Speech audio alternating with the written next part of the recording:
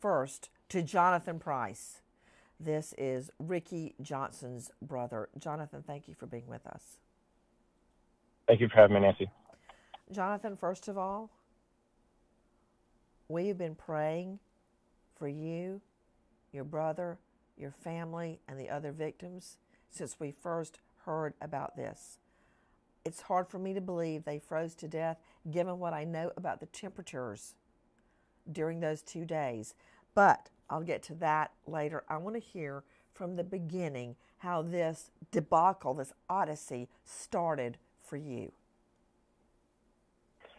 Well, I was working the Wednesday after, and my brother called me and gave me the news. And the information he shared with me is not very far off from what I have now, 3.5 weeks later, which is very sad.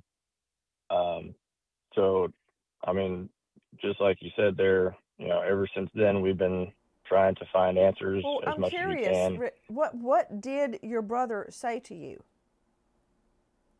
Well, he told me that I have some bad news to share, um, and I don't want it to be like this because we don't live very close. So it's not like he could just come down and tell me, which made it even more difficult.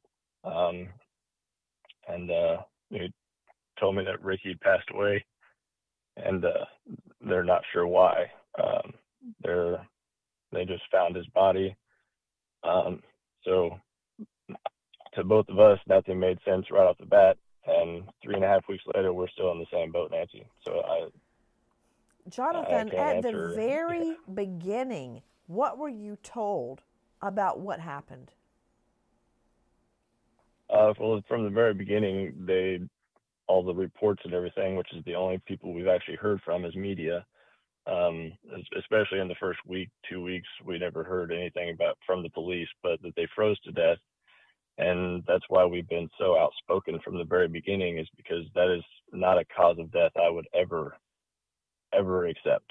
My brother is a smart man.